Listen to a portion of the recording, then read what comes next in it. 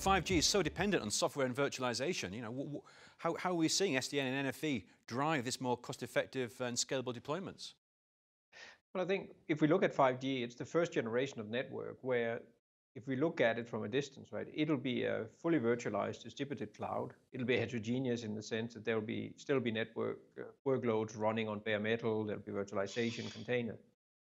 But what it is an infrastructure that fully leverages all the innovation that comes from the IT industry and that has actually driven a lot of the innovation we've seen on the internet to date. We're now set up to take that straight into the networks and use all the technologies, all the methodologies that have generated all that innovation and bring it into the networks and through that out to the customers of the carriers as well. Yeah, and I think, Klaus, as well, we have to move fast. You know, agility, especially when we talk about cloud economics, is really, really critical. You know, a lot of the cloud service providers that have brought I suppose, the more innovative services to market have done so in a very, very rapid scale. And I've been willing to take risks with regards to monetization, right, where the fail fast mentality as well. So we're seeing a lot of that cloud-like skill sets, if you will, transferring from IT and enterprise and cloud across into telco and comm service providers today as well. It's really, really exciting. And is this one of the areas being where open source will play a major role? Open source has a crucial role to play in accelerating innovation. I happen to be involved in open source through Intel and through some of the communities out there as well. And it's amazing to see the passion around innovation that exists in the open source community. And you know, open source doesn't mean free, and I've said this before. You know, you still need to take the code that's upstreamed and all the collaboration that happens and harden that into products. So you need a very, very strong ecosystem.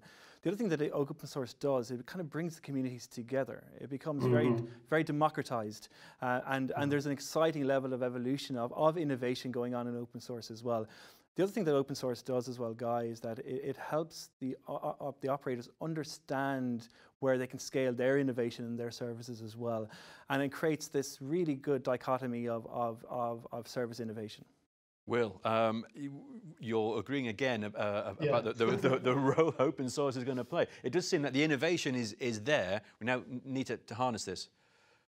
It is, and you know, I've spent quite a bit of time with the Linux Foundation and their networking team, and what I find really compelling about open source is that when you look at a lot of these working groups, ONAP and others, you're bringing traditionally, you know, competitors together, and there's a mutual cooperation, and you know, I believe that open source has the potential to really sort of supercharge that whole development cycle. So completely agree with Breen that, you know, open source is really transforming not only on the service provider operator side of the fence, but also it's being very transformative in the enterprise as well with Wi-Fi and, you know, traditional routing solutions. And a really good example of that sort of collaboration, Guy and Will and Klaus, that's going on in the market. You mentioned the Linux Foundation, is around the movement towards a common NFVI. You know, a really let's say a common understanding of what NFVI really needs to be.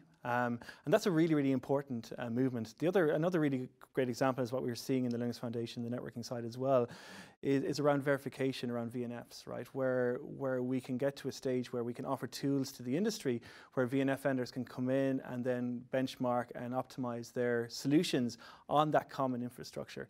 So that's a community activity based around open source, but not necessarily open source, right? So it's creating that synergy between the traditional infrastructure providers and the VNF vendors to really accelerate time to market as well. Can I move on to another area that's getting a lot of developer interest and has a lot of application with 5G, and that's artificial intelligence, AI. Klaus, what is HPE doing specifically with AI, given recent talk around closed-loop automation to make our networks and new 5G networks smarter, more self-healing, etc.? Well, HP has invested heavily in our InfoSight, which is a product that helps automate data centers and maintenance of those based on machine learning and AI. And we are extending that out into the distributed infrastructure of the telco networks, where that's even more critical as you look at edge locations, where you want to be able to predict the next time you're servicing that edge location that you might want to upgrade some servers or preventatively actually replace disks or whatever, so you avoid a failure in the future.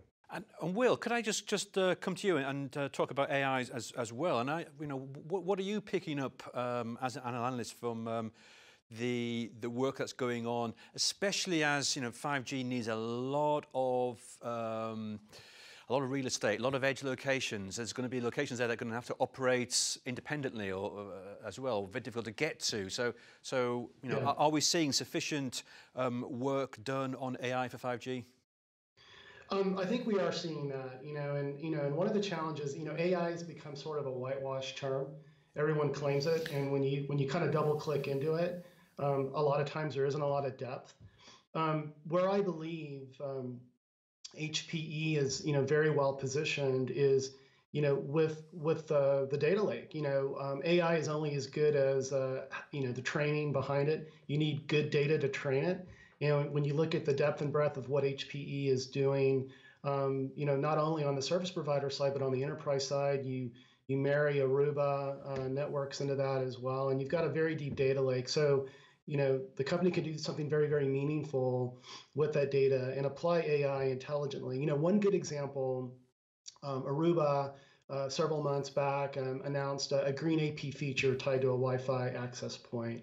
We're kind of going a little off subject from 5G here, but they deployed AI basically to help with the power management, and that's a real applicable use case within the Wi-Fi space. And I believe we'll see a lot of that as 5G rolls out. Now, bear in mind, we're very nascent into the deployment of 5G, so I think we'll see more development and more trends with AI as these networks deploy globally. Yeah, but I think there's an important point there that you said you're going off topic a little bit from 5G. I think that's the very essence of 5G, that we start to forget about it as a evolution of the network, but rather look at what is the innovation that meaningfully can be placed in new places for customers, innovate, business models, and that's what 5G does. And then we can start thinking, okay, where could we now use AI? Where we couldn't use AI before. And that's really the discussion about how this, at the end of the day, will create monetization for the carriers and the telcos. Yeah, I think people position AI and 5G together, and I actually think we shouldn't. I think it's AI and the edge, right? To me, the opportunity around automation, and in fact, actually automation, I would say, Klaus, is probably still the biggest challenge the industry has to overcome, right? And the role of AI that plays in that, to get those optimized networks functioning correctly, is going to be very, very critical. Will mentioned earlier on some of the key use cases. When we see in areas like industrial or even in retail, and the adoption of 5G, that automation for IoT services is going to be fundamental, and it can only exist in and with artificial intelligence as well.